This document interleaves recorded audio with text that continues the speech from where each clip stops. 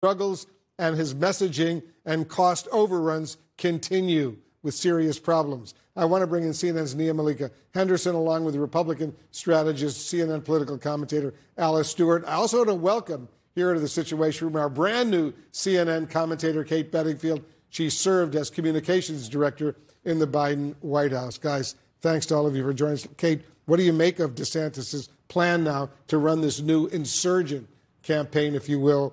What do you make of this pivot from the Florida governor? Well, I think that campaigns can make logistical changes. They can run leaner operations. They can scale down their spending. But I think the problem for Ron DeSantis is his positions are so far outside of the mainstream. I mean, this is an election that is going to be decided by an incredibly narrow band of essentially independent voters across the country.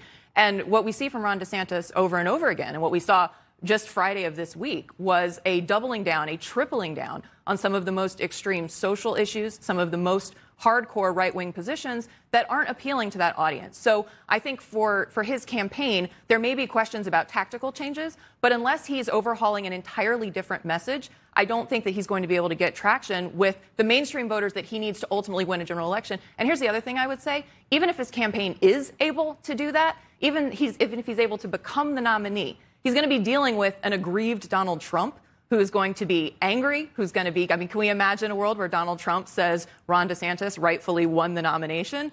I'm not sure we can imagine that world. So he's going to be up against a Democratic opposition in President Biden and someone in Donald Trump who I think is probably not going to let him have a clear shot at the nomination.